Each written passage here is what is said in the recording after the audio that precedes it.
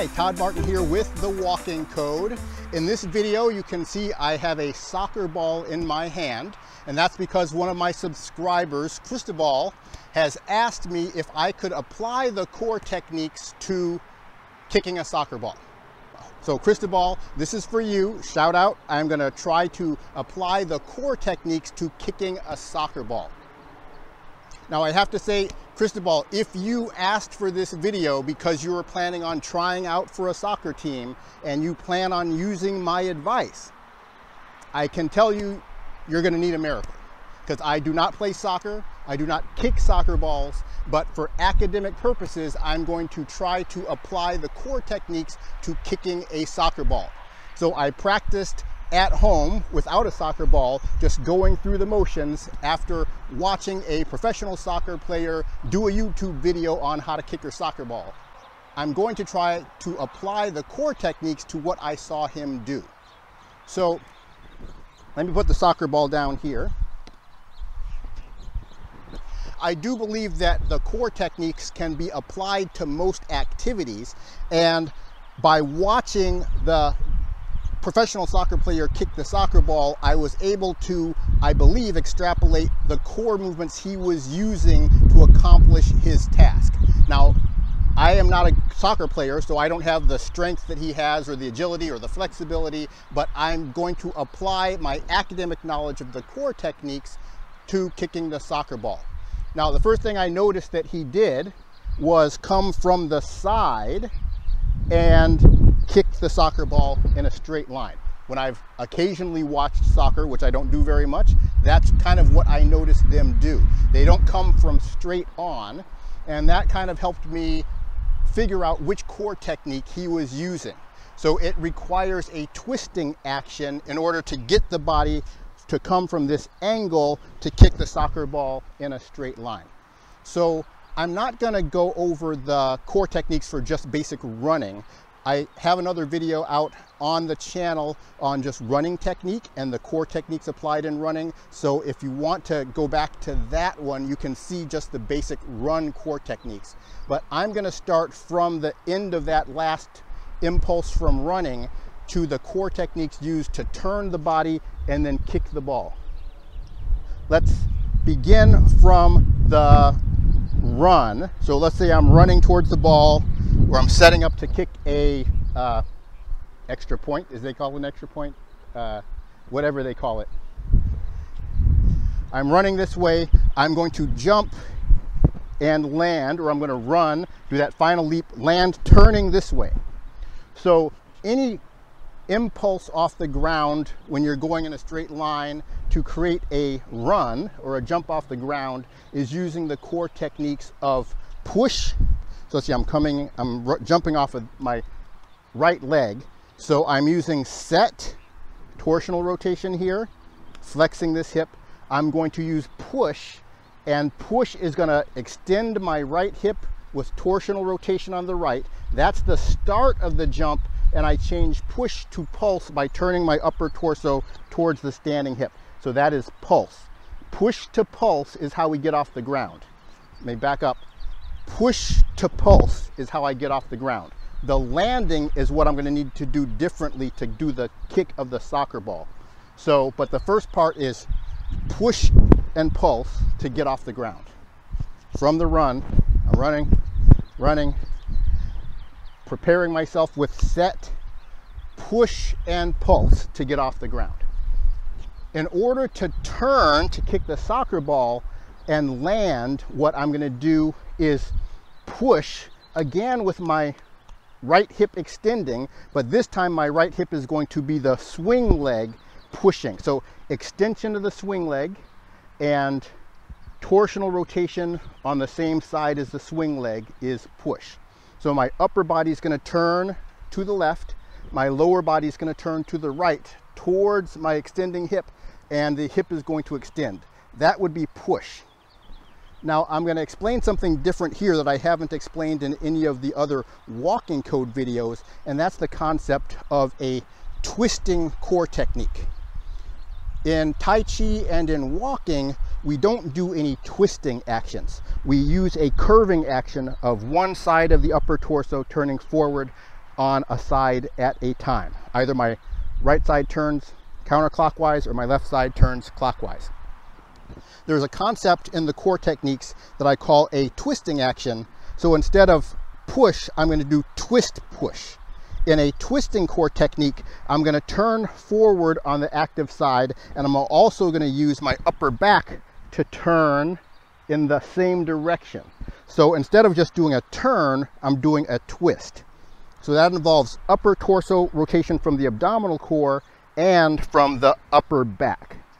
In this case, when I land from the jump, I'm using twist push.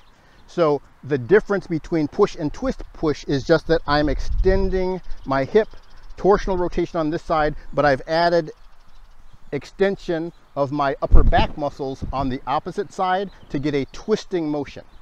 That is what's going to get me to land in front of the soccer ball and turn this jump into that action. I'm going to jump and then twist.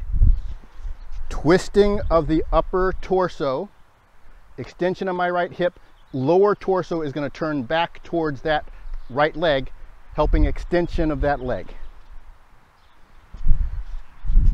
So push, pulse, push, push, pulse, twist, push.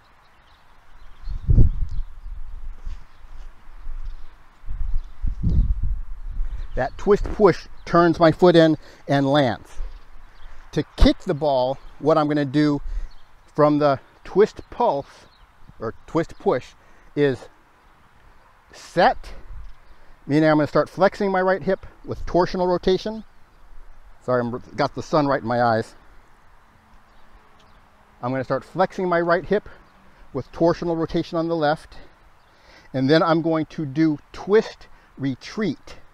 So flexing of my right hip, and I'm going to turn my upper torso and lower torso towards my flexing right hip, and a twist retreat because I'm actually going to turn my upper back backwards on this side.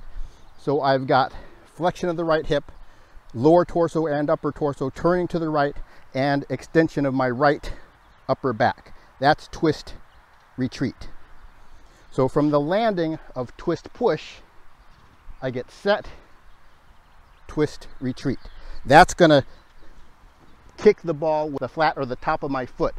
So in retreat, we're always pointing the toe. Every example I show of retreat, the active ankle is going to plantar flex. And so I'm not going to hit the ball with my toe. I'm going to hit the ball with the top of the foot because it's going to be in plantar flexion at the ankle joint.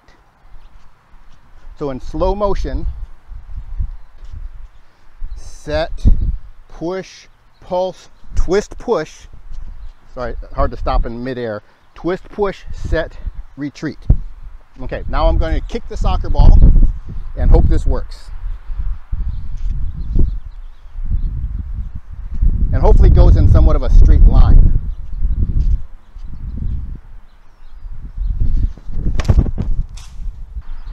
I think what you're going to see is I'm going to hook the ball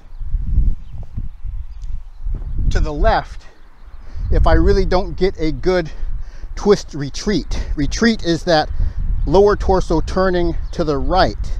And since I haven't practiced this at all, the body motion is, body memory is not in me.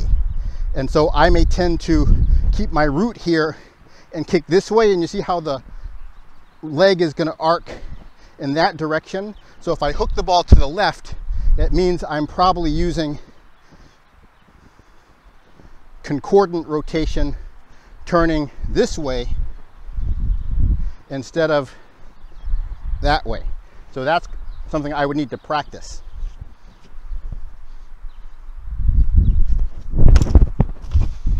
So I think that was a pretty good shot. I kind of felt that twist retreat there. When I hooked the ball, I kind of felt like I was like that instead of like that. Now I got to go get the ball. So I played the video back and realized I was probably a little too close to the camera. Let me move the ball a little bit further down. I also forgot the landing. So when this guy on YouTube did it, he did his kick and then he landed like that. And that landing is going to be set. So I would do retreat and then flex my left hip and use torsional rotation and land. So I got to practice doing the twist retreat landing.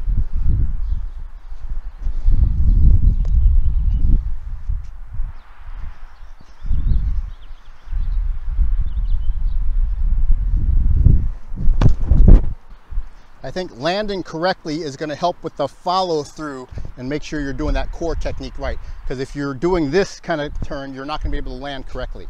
So twist, retreat, set. I kick that kind of soft because there's a couple walking their dog and I don't want to hit them.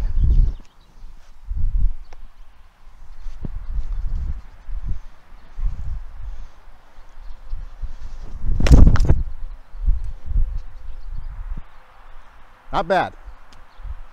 I think I got the twist retreat and the set landing, and the ball went straight.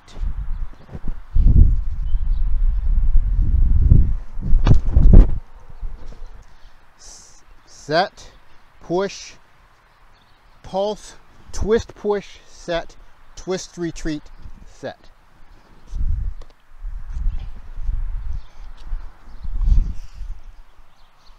Now I'm going to try to kick this one a little harder, see if my practice makes a little better. Obviously it's not going to be perfect.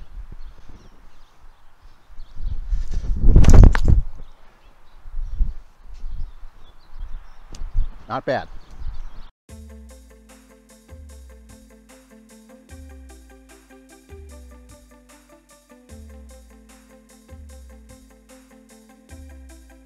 So Cristobal, I hope that helps. That, I think, is the core techniques for kicking a soccer ball. Starting to the side, we're running at the ball. We have set, push, pulse gets us off the ground, twist, push, set, twist, retreat.